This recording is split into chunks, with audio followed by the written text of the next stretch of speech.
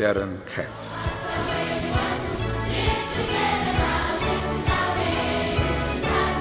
Born in racist South Africa, who seemed to have missed it all.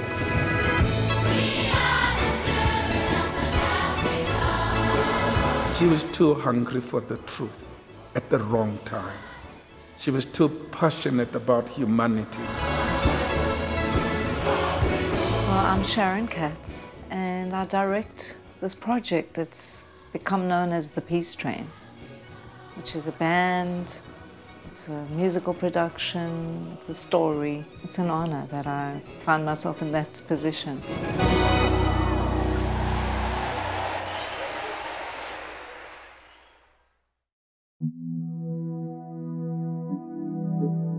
Growing up in South Africa, it was the legacy of the brutal apartheid government that divided all people by race.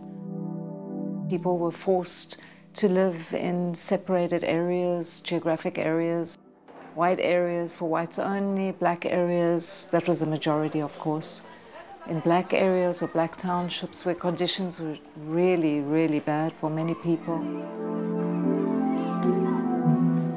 And colored areas for biracial people, Indian areas for Indian people.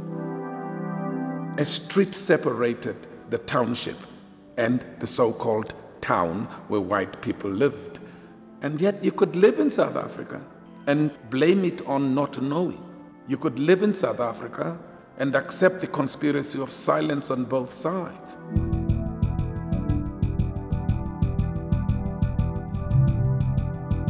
From the moment that I could really think for myself and see what was going on, it became an upbringing or childhood of great pain and conflict. Thinking that I wanted to run away and join the underground and fight against the government. Africa! Africa! Tremendous amount of conflict. And we needed at that time to mobilize all the people of South Africa to cross that line, to create a society that would be the future rainbow nation. And people like Sharon Katz, people who were involved in the Black Sesh, people like Bishop Tutu, people, like Nelson Mandela, these are the people that showed the government that you don't actually represent us.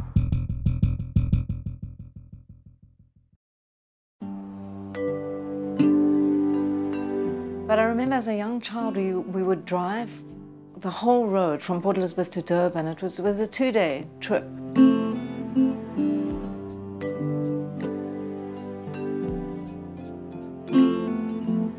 We would drive through the Transkei, which was called the Transkei at that time. That was your picture of African countryside, with huts and women carrying water on their heads down to the river, and tremendous poverty. And I remember thinking to myself, you know, why is this? These people are so poor. And yet the city that I come from, Port Elizabeth, the modern city, the suburb, people seem to be living okay, but this is still my country. You know, I just remember those feelings, passionate feelings of just looking wistfully out of the window and wondering, is this my country? Is this my South Africa? I just felt that it was a foreign country, but I knew it wasn't. I knew it was my country as well. Can you imagine being restricted with your life? You are being told how to live your life. You are being told who to talk to and not to talk to. It brought a lot of people down. It killed, in fact, a lot of people. That feeling really destroyed a lot of people. And the ones that were not destroyed became stronger.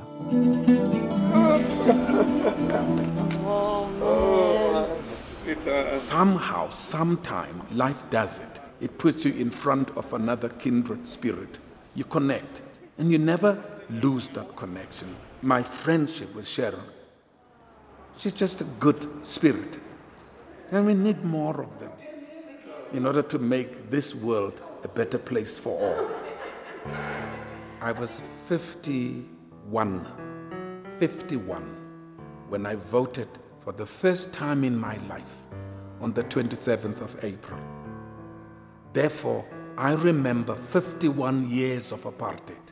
The hurt that was inflicted on the black communities of South Africa by the government that happened to be the shade of color I am was just unspeakable, unspeakable. Most of the things that happened during the time, although now and then with a little tear in your eye, but you still manage to laugh and say, but why was that?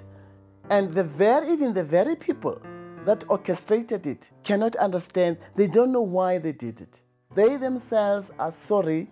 They themselves have no reason why they did what they did. Mr. Prinsloo, what is the basic philosophy underlying apartheid as a way of life? We Europeans who've lived in this country for more than 300 years have come to a conclusion which is strange to some people in the Western world. The African people are realizing that apartheid means nothing else but oppression and exploitation to them.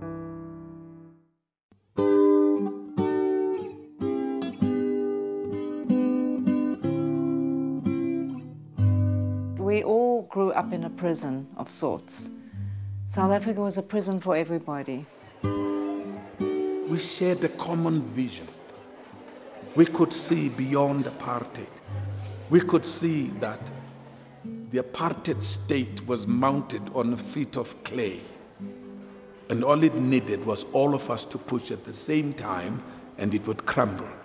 I couldn't push from the black side only. I needed Sharon to put on the other side.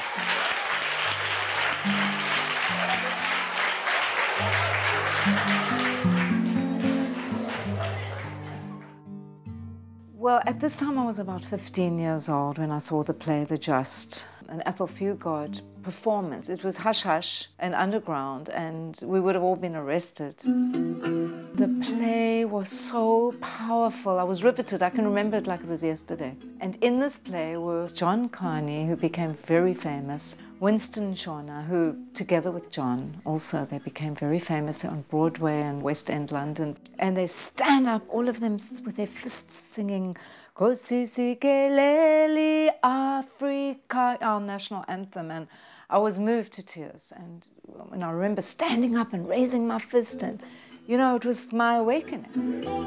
I ran up to the actors after the show and I said, I have to know you. I have to be with you. I've got to spend time with you. We were hardcore revolutionaries.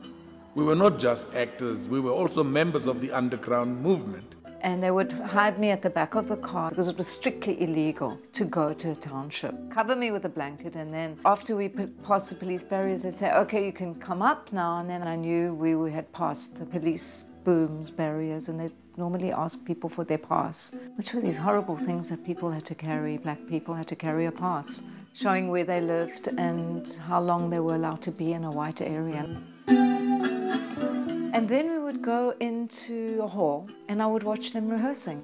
And every time they showed up, it became a situation, and what's this white girl doing? And I remember my younger brother, who was a hardcore, used to say, you're getting close to these people. You're going to forget the revolution. What's going to happen when we have to kill these white people? You're going to give us a list of people you know that you can't kill Athol, you can't kill Sharon Katz. And she was a kid. She didn't understand that we were actually terrorists. You know, she thought we were good guys. We weren't good guys. So we protected her first from the truth of who we are. Then we protected her every time she crossed the line and came into the black townships. It was an eye-opener for me. I was like, wow, you know, this is how people are living, and it changed me forever. I used to go and sing with people. It was always about music for me. Somehow or other, I was always in the thick of it with my music and my guitar. Free spirit and just happy. She was white but black inside.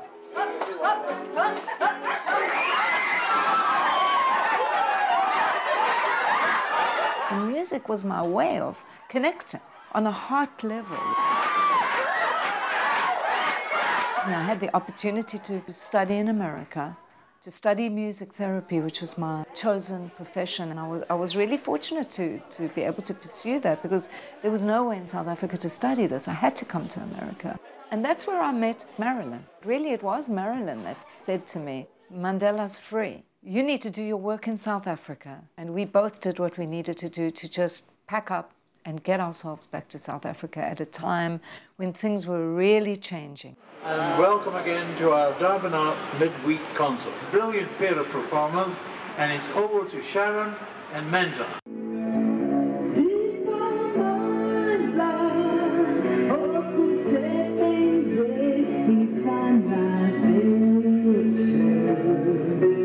I remember that first time I saw you perform in Durban. It was on the steps of the City Hall. You know, those free lunchtime concerts, one of the few times that people could hear music who weren't earning a decent wage at that time. You started to play a kind of Maskanda song and sing in Zulu.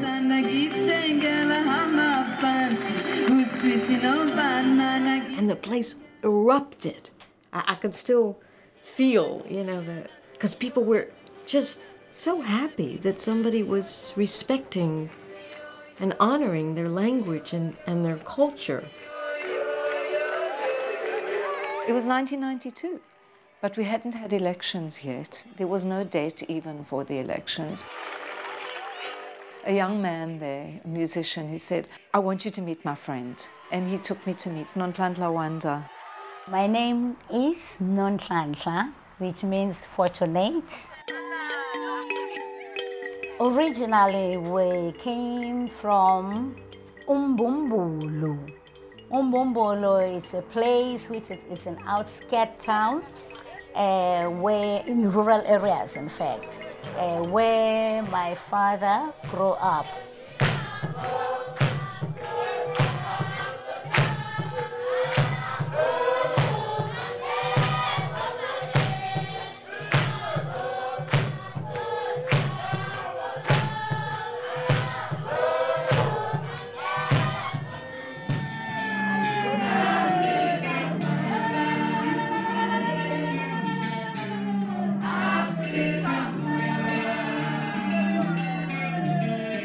When I met Sharon, I was teaching in Abambo. It's a rural area, that place, and it's very, very rural.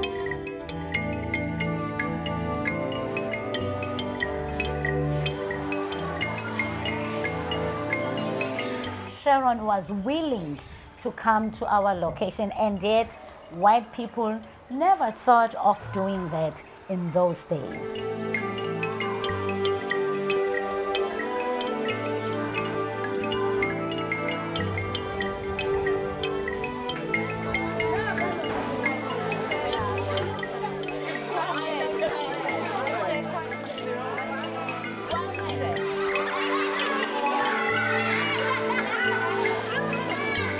I was so amazed to meet just literally a white girl talking with a black girl. And then I said, my God, is it happening? We were segregated. And by that time, it was very difficult for a black person to accept a white person because politics was in a very high level. And it was during the time of apartheid.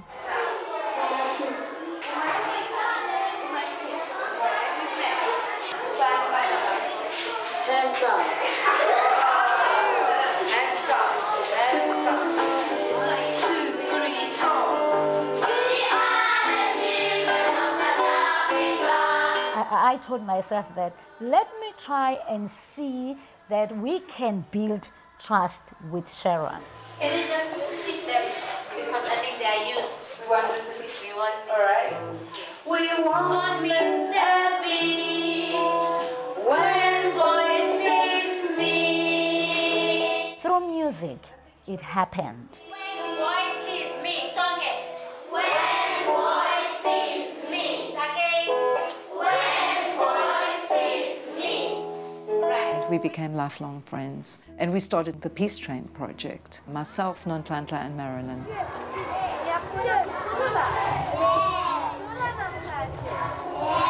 And what I liked by that time, the mission and the vision that she had, I had the same thing. It wasn't just fighting for freedom, you have to carry AK-47, but also with your mind.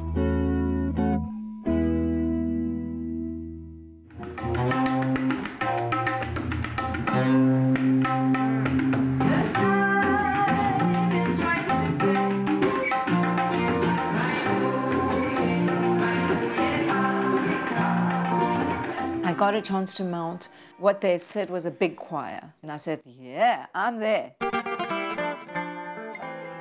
When you said you wanted to do a big choir, I thought, well, yeah, okay, you know, I could help you to do that. I thought, big choir, 30, 40, 50 people. When you said 500, I almost fell on the ground. She was like, what?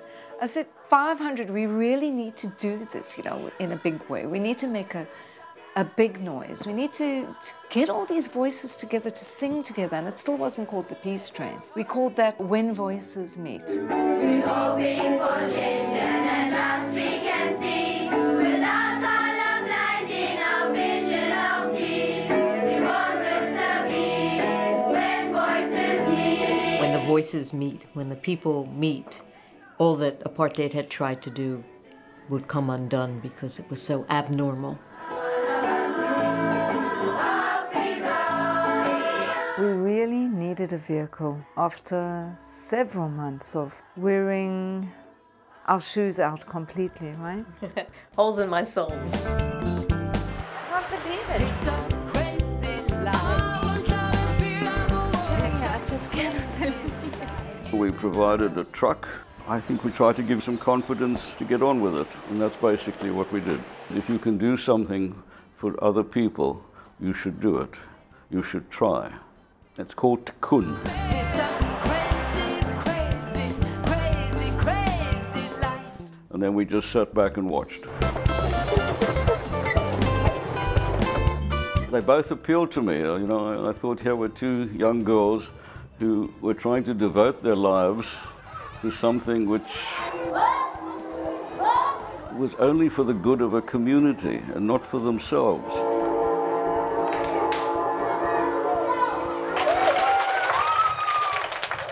And that's what struck the chord. Anybody want to give any messages to their mothers, right? It took about 3 months, I think, of rehearsing the choirs in all of their separated areas because the school systems were still separated then, people were still living separated.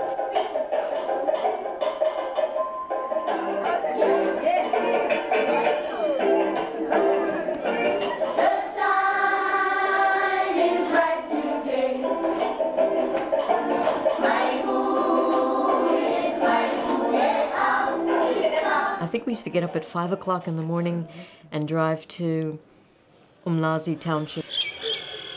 We had white people coming to our school, teaching us these songs, dancing, playing around with the guitar, and it was something new for us. You know, we were all excited. The whole school was buzzing.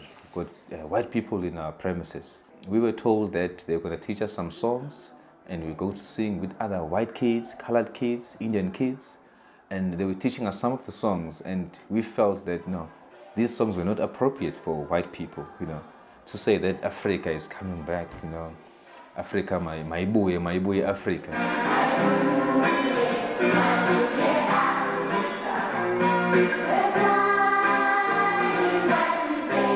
Those songs were sung by black people back in those days. Now we were told that the white people, the Mlungus, were going to sing the same song, and we said, no, let's wait and see. And then it says, Mayibuye, Africa, means we are coming back, Africa. Mayibuye. Can you say that?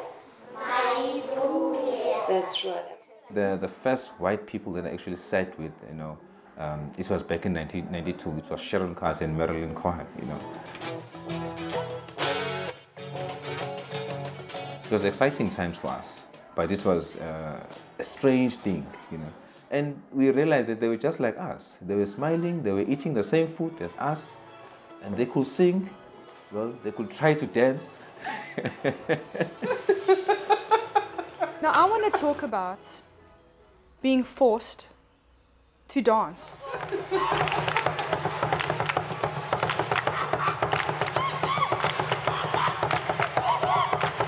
It was terrible. I used to fight with that choreographer. He would look at me and go, this woman should not be near here. I was terrible. I would come home so frustrated. I'd be like, you can't believe it. They want me to do this, I can't even move. You hold your Africa until it's time to come in again, okay? Let's go. I went to a girls' school that was predominantly white. And I think that held me back in certain areas. Okay, do you like it? Yes. It's going to be great with all the instruments and everything. And only time I could ever be myself was when I was with the choir. Because those people didn't judge me for being this white girl. Because all of a sudden I am breaking boundaries and not fitting into the norm. You see, people don't like difference. And I was behaving differently to the girls that I went to school with. They weren't hanging around with black kids and colored children. I was. On a weekend and holidays, that's all I did.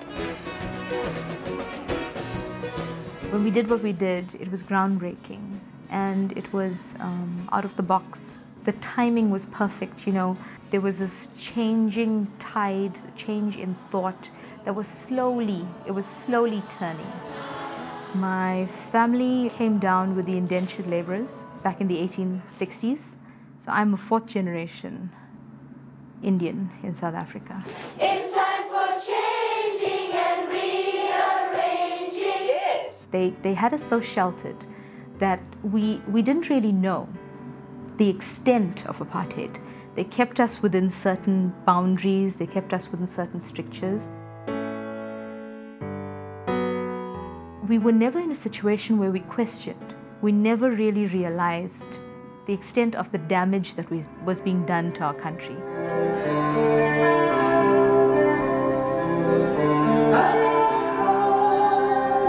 It was really a privilege for me, you know, having started off as an ordinary teacher, actually one of the lowest qualified teachers. Not having any musical qualifications as such, but having musical knowledge, I never thought I'd get anywhere. So for me, getting involved was a very big honor. I realized that there was a sense of purpose as a colored person in South Africa. Growing up as a colored child in South Africa was very difficult. We always called ourselves the filling in the sandwich.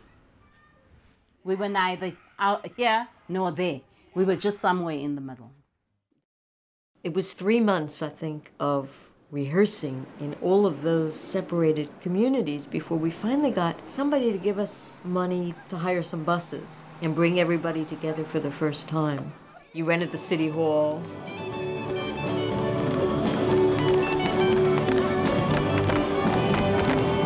I just remember us standing at that door thinking, what on earth is this?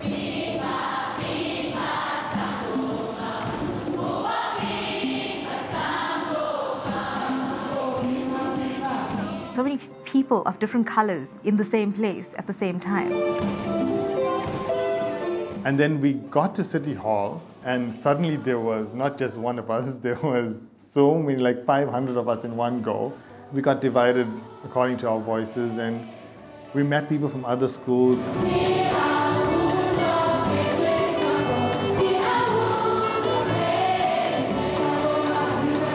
It was frightening because it was something that we didn't know. It was mixing with people that we didn't know, who we had reservations about them, and I'm sure they had reservations about us, but it didn't matter. Just meeting so many different people and hearing stories that are so sad, and yet here are these people smiling in front of you, singing and dancing, and they didn't allow that pain to keep them down.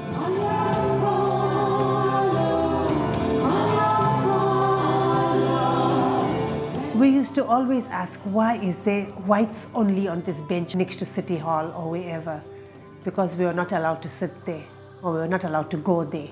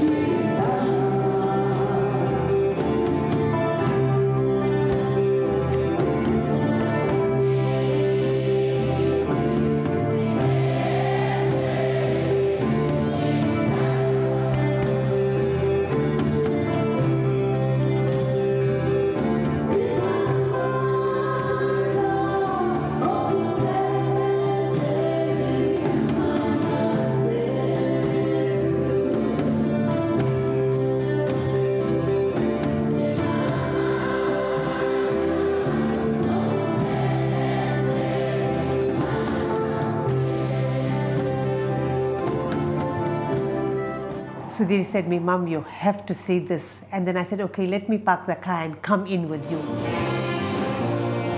And it was absolutely lovely because I think all of us got up and we were dancing. I can only imagine how beautiful it must have looked, you know, sitting in the audience and watching these kids in all their different school uniforms, you know, living their daily lives, having this moment in history that most kids at that time would never even imagine.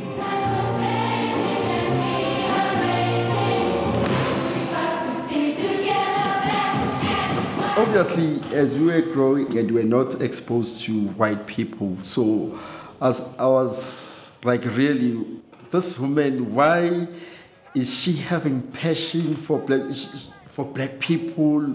Why is she bothering herself? But that's who she is. She's got that heart for everybody, to unite people, to bring everybody together. Ready? Are you ready? She took on this rock star status because here she was, this woman, commanding a 500-piece choir. I couldn't understand what this white lady was doing with all of us. What was she trying to do with all of us? And why were we so happily following her? And again, I'll go with instinct and say that we knew that she was trying to do something good, something big, something important. Music does do that. Music has an ability to, it transcends everything, and it gives everybody a sense of belonging, a sense of being on an equal footing, and a sense of acceptance. From the early days, I can recall when Sharon came to our primary school. It wasn't just about being part of a choir or going on trips, but we realized that it was we spreading our message via music. When I joined the Peace Train, it was a matter of meeting all these different members and seeing how they conducted themselves. They were very free. They felt safe. Myself watching this and looking at everybody, there was nothing for me to be afraid of. I learned from that. I learned how to speak up for myself. And I've learned to be tolerant, at the end of the day, we are all the same. We are human beings, so we might be having differences, but we need to tolerate each other and understand what is important to understand and respect other people's cultures. It was something that I would have never even thought of, or a lot of people didn't even think of it. And here we were, the youngest people in the group that were a part of something so great. And on the night of that event, I'm thinking, everybody is saying to you, nobody's going to come, Sharon. The country's not ready for this yet. We're about an hour before the curtains are supposed to open, and people are lining the block, all the way around the block, standing, waiting to come in. Even King Goodwell's Wellatini came.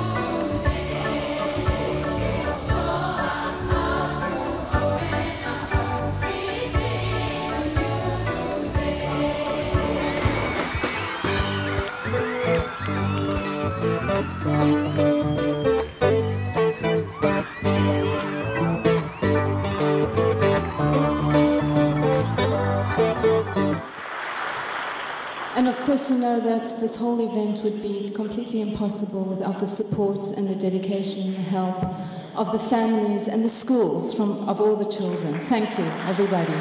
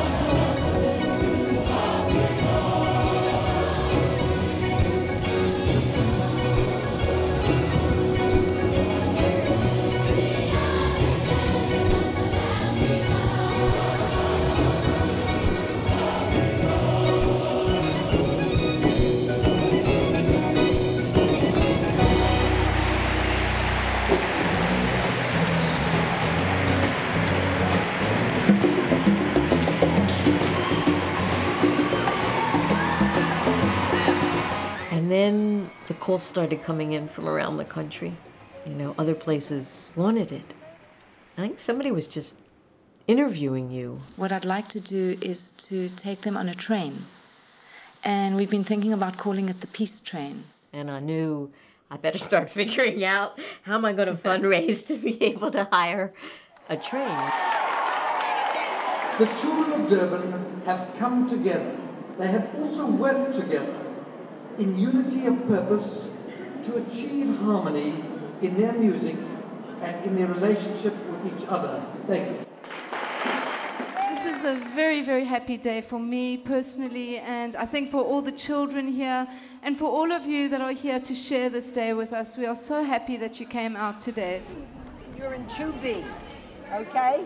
You get your hat and get changed into things so that you can go upstairs. We need this in our land. I fell in love with Sharon, Merrill, and the 500 children the moment I saw them at the City Hall. It was literally love at first sight. I'm going as far as Maritzburg. You're in our compartment, Jasmine. 4B. Okay, thank you. This young lady here, I can't seem to find a name for. She's with 2 children. I can remember a few months ago, we listened to you singing at the Durban City Hall. And those of you who were here, I've never seen anything more dramatic than that. I'm very, very happy to introduce to you my very, very good friends who have literally just stepped off the aeroplane. They've been in Norway, in Oslo, performing for Mr. Mandela and President de Klerk at the Nobel Peace Prize Awards. Let me welcome, please, Mshenga Shabalala and Ladysmith Black Mambazo.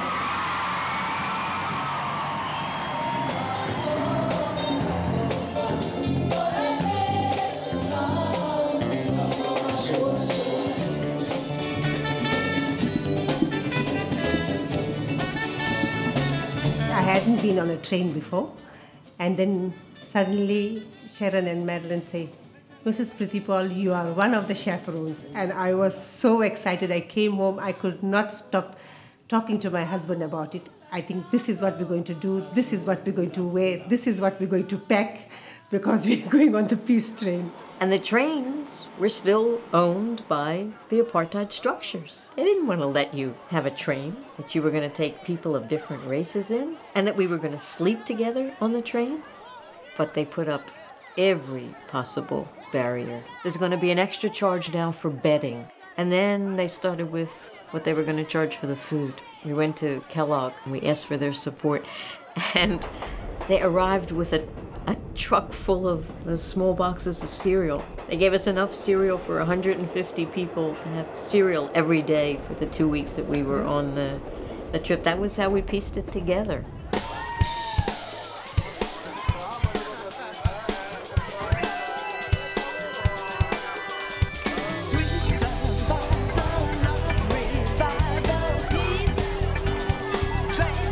My husband could not stop taking out pictures. He said, let me just take out quite a bit of pictures of you all before we leave. And when we were at the station, it was so lovely to see family there and all sending us off.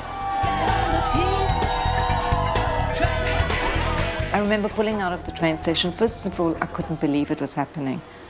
I was like, we're doing it, you know, and the kids were all screaming and everybody was shouting and screaming and carrying on because we're like, yeah, we're actually making this happen. It was a huge train. A blue train, a train that I used to see on TV, and it had beds, you could sleep on the train, you could eat in the train, and I only heard about these things, you know, on TV, you've seen it on TV, but I've never been on such a train.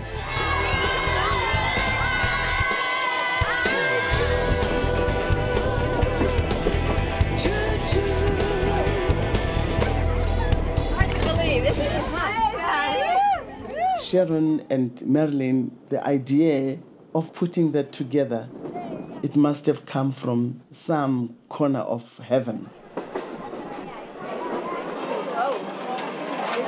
You know, the music therapy that I'm doing, which is what this project is about, is an enlightening and empowering experience for the kids. Whether they grow up to be first-class musicians is not my first agenda. My main feeling is that if it gives them a sense of self-worth and belief in themselves, that's what it's all about. And if we can help them to further their education and to make something out of themselves in their futures, that's what this is all about.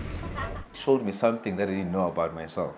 Being in a group made me believe that I can do anything I want to do in life. The first stop was Pietermaritzburg. There we were met by Ila Gandhi, who's Mahatma Gandhi's granddaughter. Gandhi went to South Africa to help in the resistance struggle there against apartheid.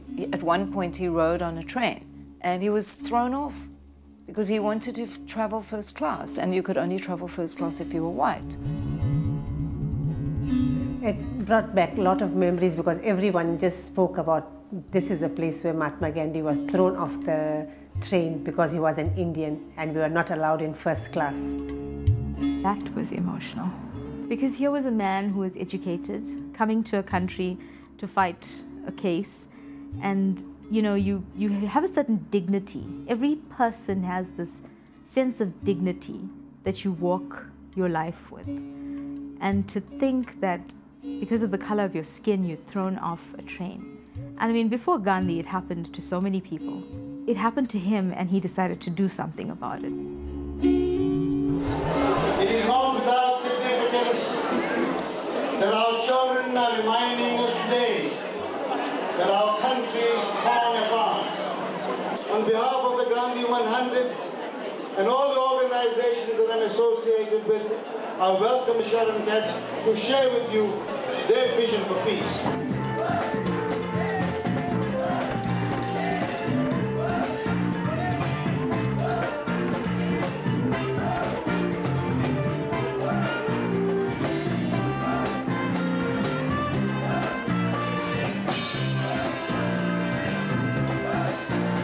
In the peace train, there was no first, second, or third class. We all were just one.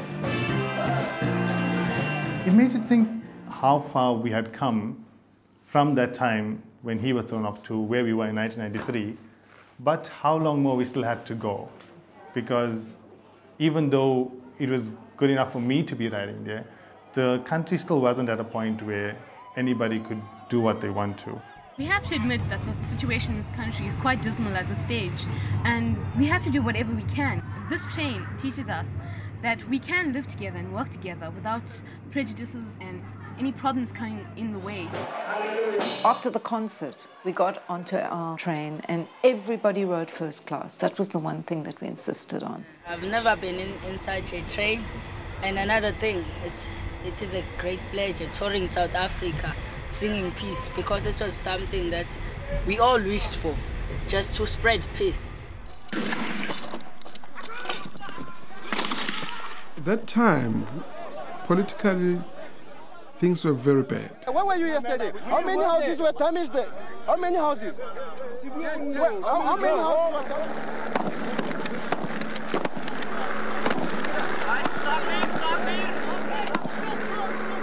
If you remember, that was the time just before the elections the following year, 1994. Political climate was so rife. So many people were dying at the time.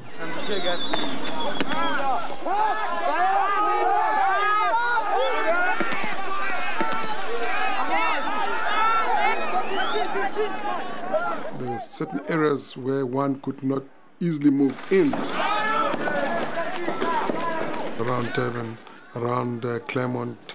We were always scared about the kids because at the time the racial situation was so bad. It was so bad.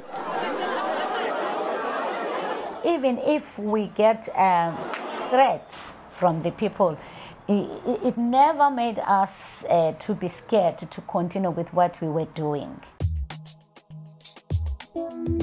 I recall where we weren't allowed to be on Anstey's beach. There was only whites allowed there.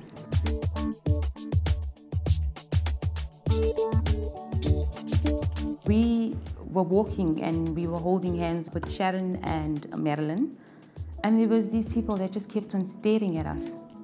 It was like, what is this woman trying, you know? We got these dirty looks, but in our hearts we knew, you know, this woman is actually trying to break barriers.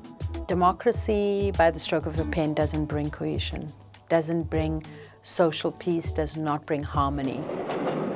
And I think that in that respect, the peace train just gave us a phenomenal opportunity. It was quite a moment where you got white kids with the black kids.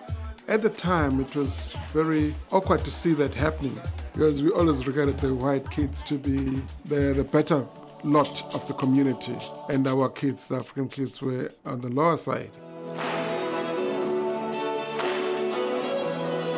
From being in the peace train, it opened up a lot of doors for us, not only me, even other kids that were in the peace train.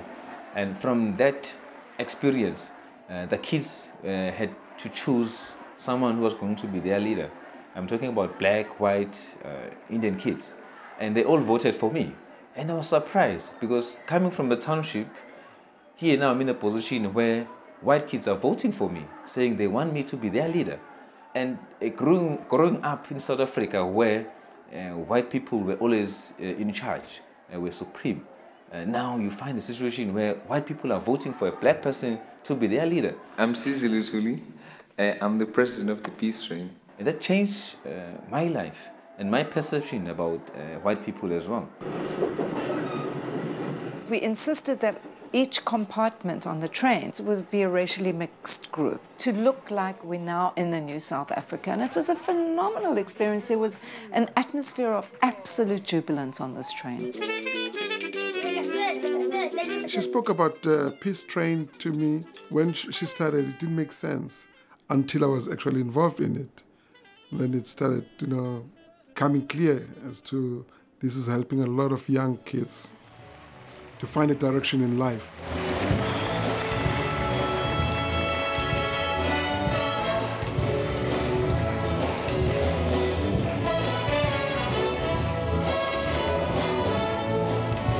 And it was quite an experience for me and other musicians that were involved in that peace train to move around South Africa, talking about the wonderful thing that can happen when we move together as a collective in making one community, South African community.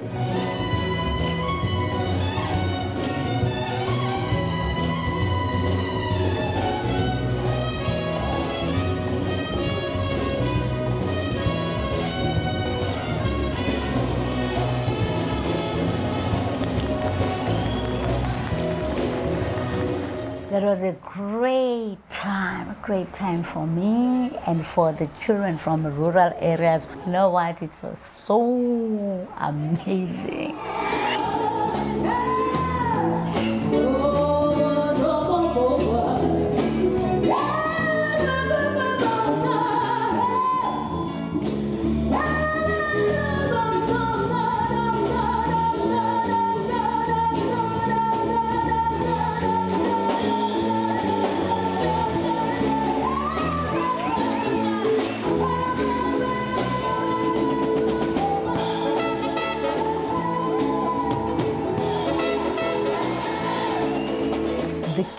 Where I was teaching, they didn't know about the city. They didn't know about the buses going up and down, about number of cars going up and down. And they didn't even know about the sea. Oh, I was like a queen. Hey, I was like a queen to them because it was for the first time for them to be exposed in such a situation. It was where I needed to be. I could sing, I could dance, I could express myself.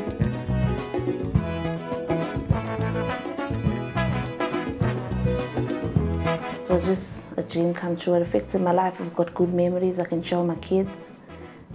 I've got something to be proud about. Feel the shoulder blade moving. Forget you're on the train. When you're traveling on chuk-chuking along on a train, on a journey, there's no way that you can't mix, can't see each other as the same as you.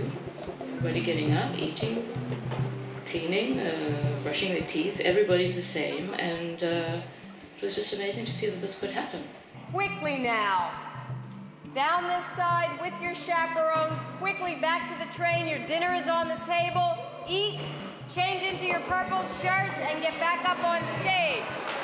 Well, on the peace train, I was mother to all, and I helped organized the children, made sure that they had what they needed, and that none of the children were lost. We all lived on this slow-moving train, and the cubicles were 6 by 9. I was fortunate to have my own cubicle, but anything and everything that needed to be on the trip, cassettes and food and boxes and medicines, was in my compartment. I climbed over many boxes and made sure that when I slept, they didn't fall on me. The train was equipped with running water, and we all got showers, and a lot of the children got showers that they lived under them because it was something they didn't have. They always got bathed under a hose spigot. One day, I was missing Tanya. We'd never been apart. And yeah, she was traveling on the train, and she had this long, curly hair. And I was busy with something, and I looked up. The whole TV screen was my child's face on the peace train. I was crying. I was trying to push the record button, and it wouldn't go in, and I was trying to watch her and record it, and it just didn't happen. My kid is on the train. And then when we would stop, everybody would pile out. We would put up the sound system with the sound crew ourselves. So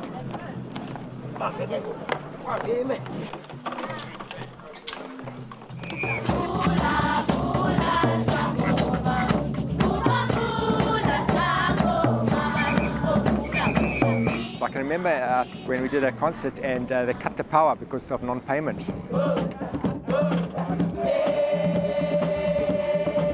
And Sharon carried on playing, just with acoustic guitar and the others and the drums and so on. We carried on singing, and the show goes on.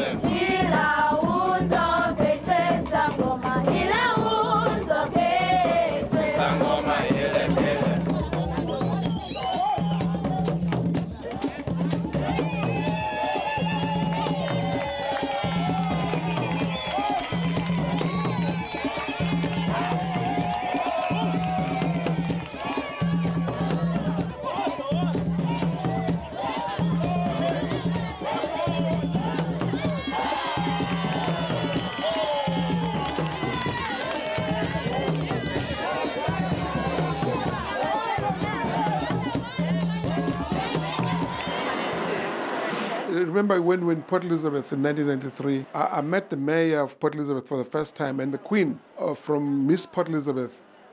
I mean, I don't normally get closer to the beauty queens, but I did in that occasion.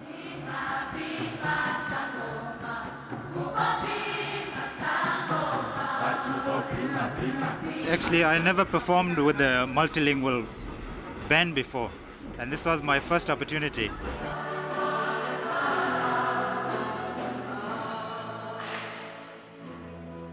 I must say that my entire vision and outlook has changed for a brighter South Africa.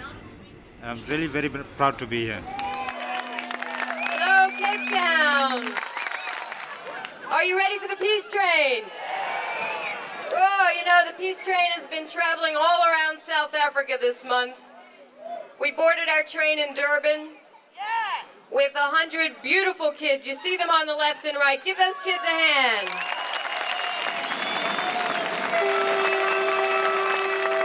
Those kids represent all the cultures of South Africa, and they've been traveling around by train with this incredible band and our very special guest, Ladysmith Black Mambazo, to spread a message of peace all around South Africa. And are we ever glad to be in Cape Town?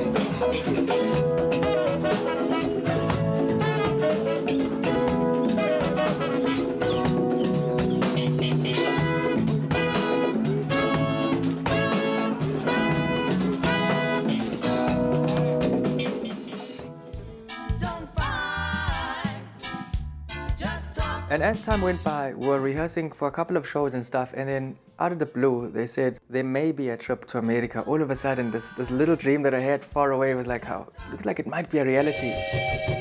Well, it has crossed my mind, the peace plane.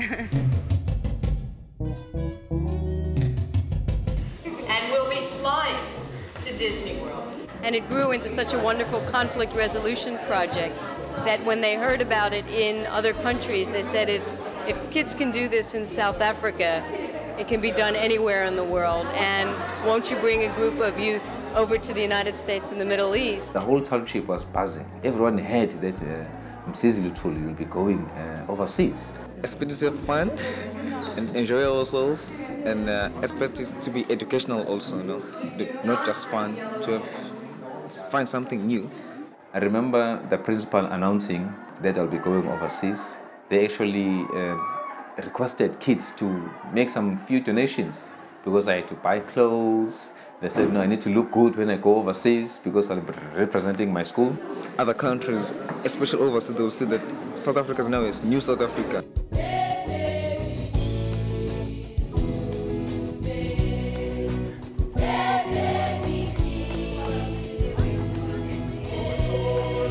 My name is Rose Dillon. I am the secretary of the Peace Train Youth Club. Our music is something they haven't experienced before in a way, and it'll enlighten them in a sense on what we are really all about. I personally feel that it'll amaze them because, you know, it's amazed me what we can do with music. And I think they'll be almost overwhelmed by what we've achieved.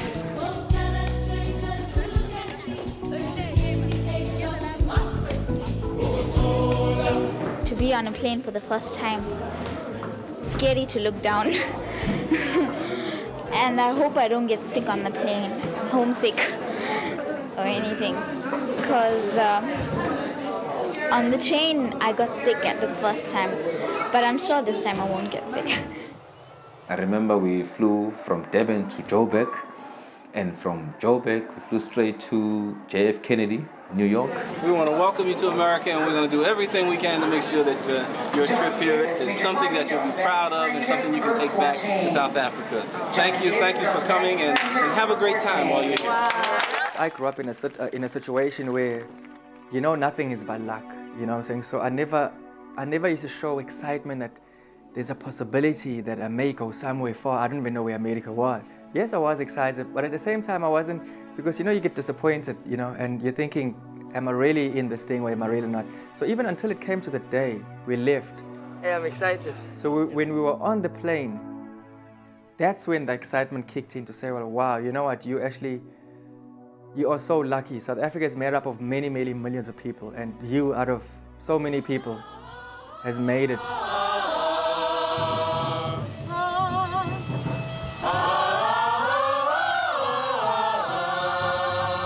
I'm Lenore Goss-Mikey. I'm born and bred in Sydenham, Durban, South Africa. I'm Ken Goss. I'm Lenore's father. We have teachers coming with us. We have primary teachers, Nonhlanhla Wanda, and Mr. Goss, who's a secondary teacher. It was the first time I'd ever been in the States, so it was a wonderful experience for me to be there. I tried to take in as much as I could and to be part of something as great as that. You know, because all that came with the release of Nelson Mandela, and we went into this showing our democracy now had come at last. It was really, really a mind-blowing experience for me.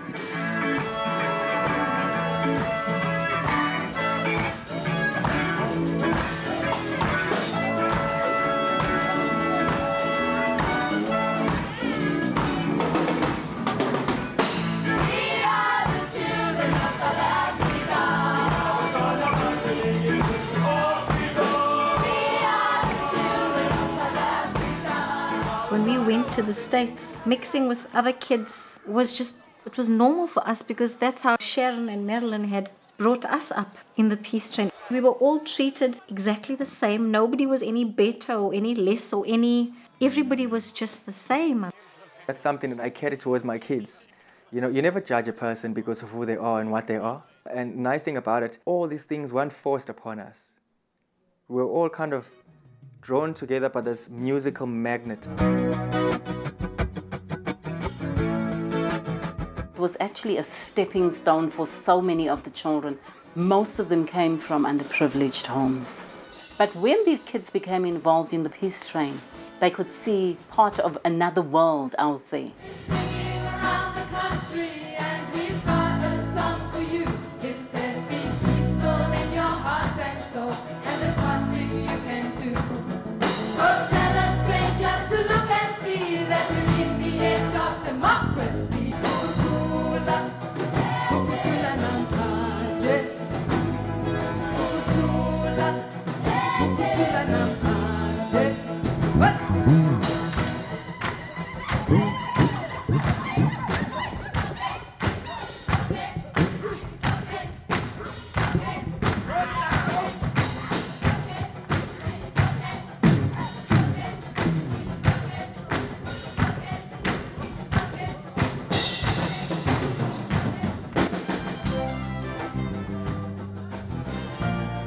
My success today is due to that. It opened up doors. It kind of gave me a spectrum in order to organize my life.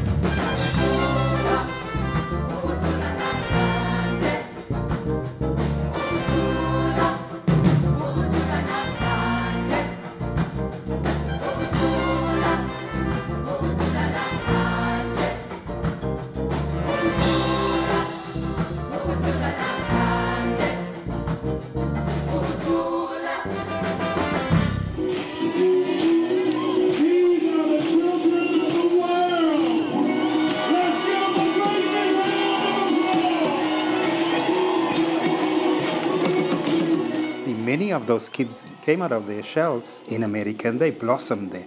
They blossomed there. Some of them actually grew up there. We were very lucky to have a tour to USA to play in New Orleans Jazz Festival. Whoa.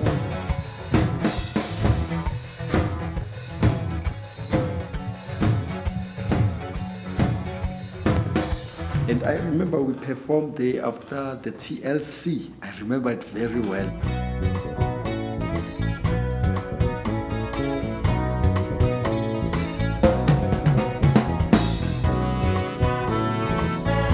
To perform in the big stages with the full band, big crowds, people screaming, and then I really felt good, oh, is this really Tulani?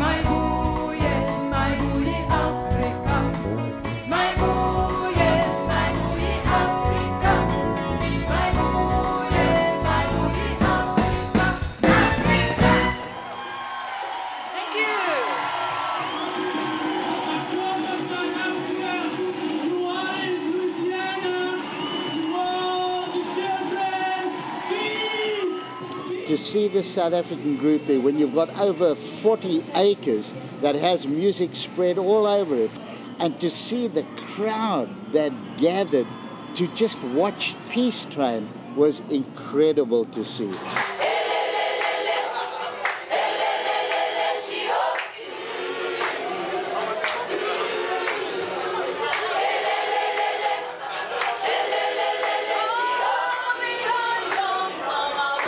We're in Maximo's restaurant in New Orleans here, and we've just been graced with this heavenly choir. So the whole restaurant is kind of stunned. Just beautiful, great ambassadors for Africa.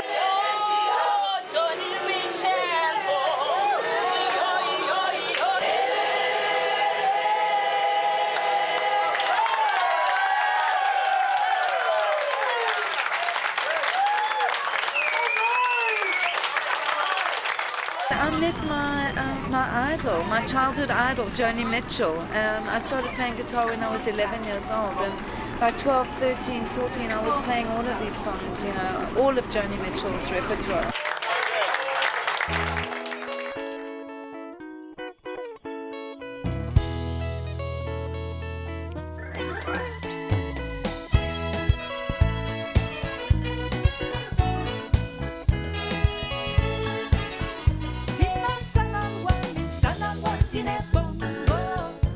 On behalf of the President and Mrs. Clinton, welcome to the White House. We're glad you had a chance to visit today. This was a special day for us. We'd like to share our music with them, and we'd like to invite President Clinton to perhaps practice up a little bit, and maybe he can play with us the next time we're in town. If you go and look in my car, you will find Sharon Katz's CD. If you go and look in my wardrobe, you will find the T-shirts from the Mardi Gras, Jambalaya Jam, and the New Orleans Festival. I've still got the Peace Train cap.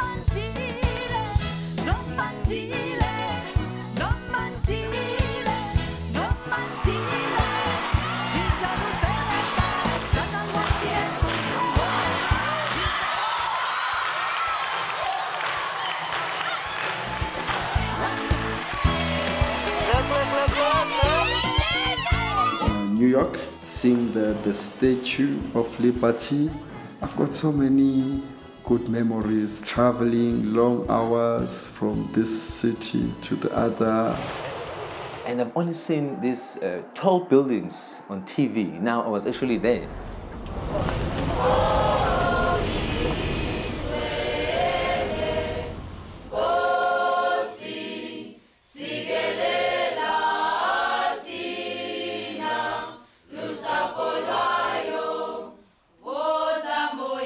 When we went overseas, then I really realized the concept of ambassador.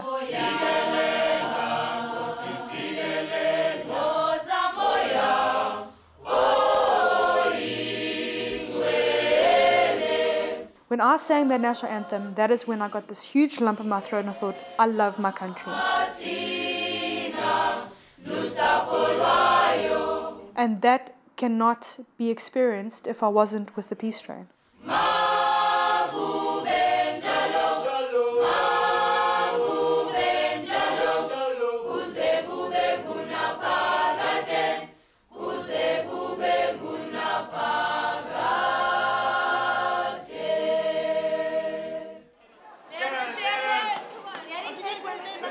It just took on epic proportions every single time we got together. It just felt so right.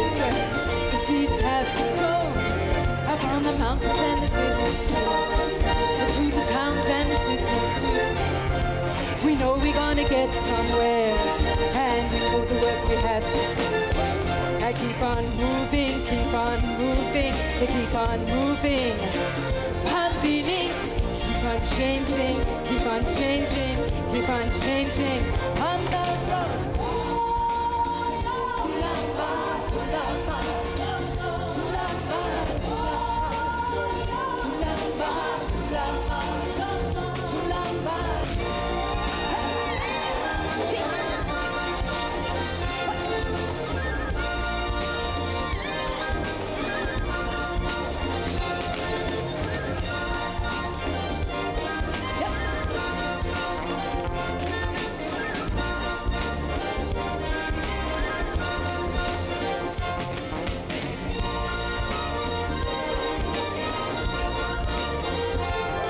We would always get that call if Mandela was in town or if there was anything that was going on that was important, even before elections. Peace train, we need the peace train. Come on, peace train, we need you to come and perform.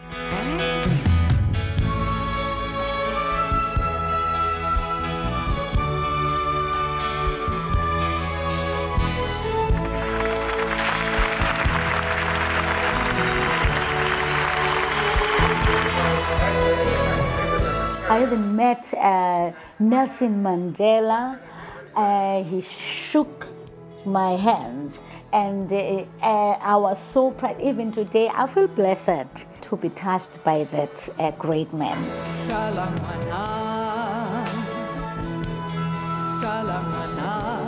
Through this peace train, it was really, really an amazing thing, an amazing experience that I've ever had in my life.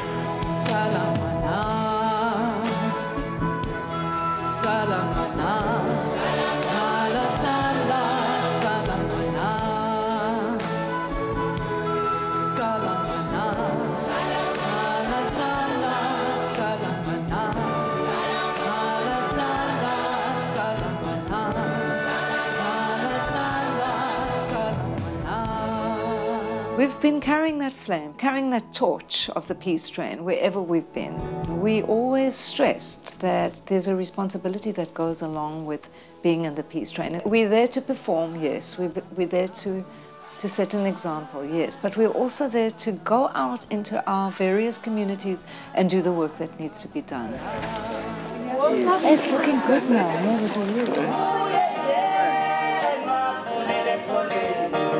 Sharon, with the friends of the peace train, they decided to build a school, Kwangolosi.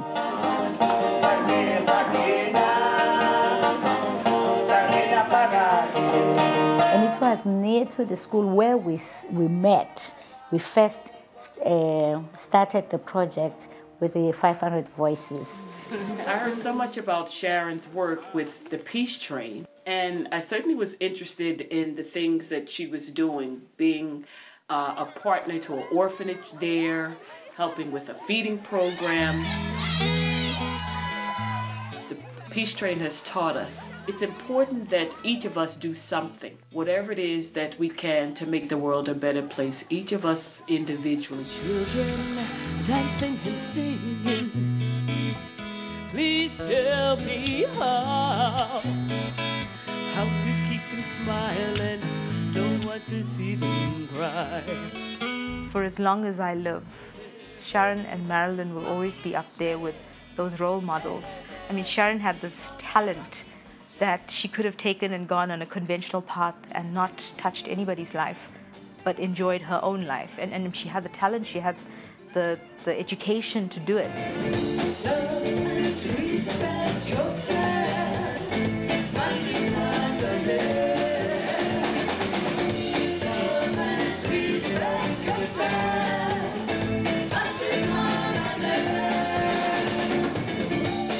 But she decided to take a path that was so difficult. I mean, I can't understand how it happened.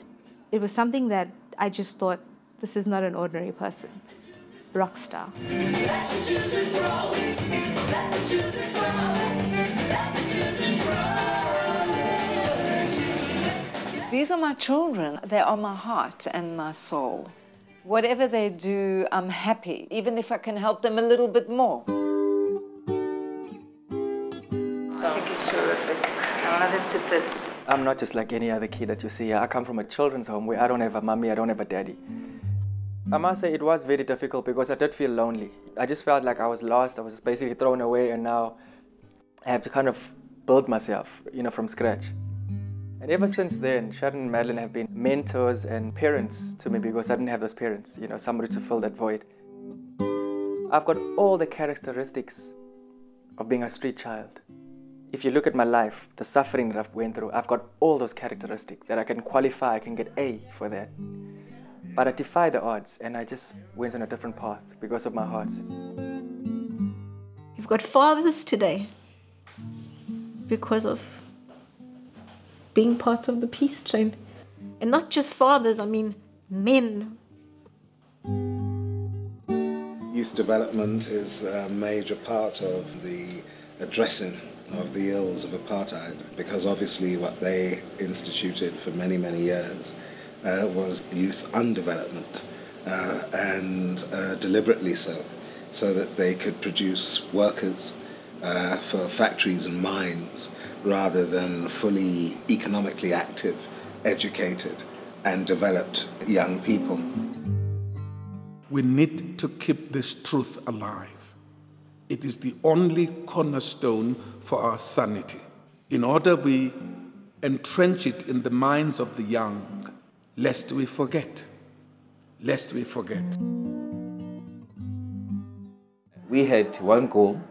We wanted to show South Africa that you can have people, of different races doing one thing and be successful. And we did that. Through all the challenges, we did that. We managed to do it. I've never seen unity that I saw with a peace train group. People of one belief, one spirit, one mind, just there for each and every one of them. That was probably one of the happiest times in my life. As I say, so much of what I didn't even know I was and what I could be was brought out, was nurtured and developed into something so much more than what I thought I could be. The most important thing was that the children needed to be happy and we needed to carry on and we needed to grow. That's so selfless.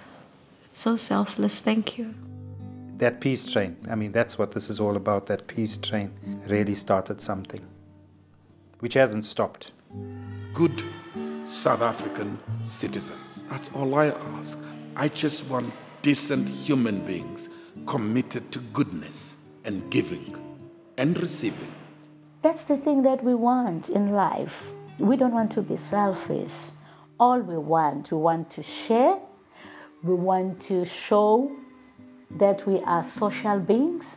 We want to show that we are trying to eliminate all the social ills that we were experiencing by that time in our communities. That would be the best gift that we have achieved when we say we've created a one nation of South Africans. Let me sing a song for you just to say how happy I am. Siyajabula, siyajabula, siyajabula, siyajabula. We have democracy, siyajabula. We are together now. Siyajabula, hi siyajabula, siyajabula, oh siyajabula, siyajabula, oh siyajabula, hey siyajabula.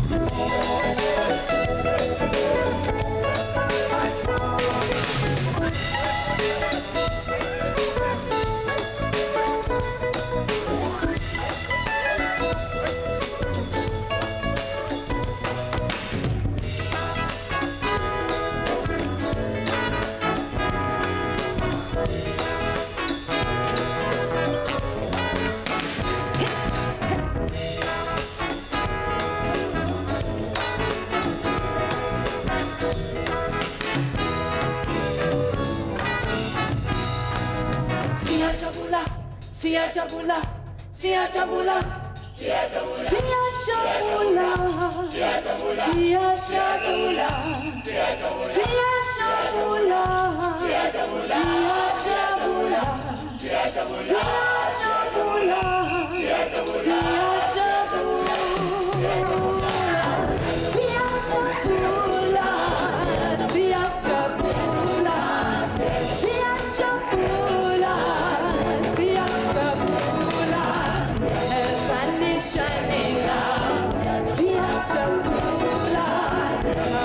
South Africa,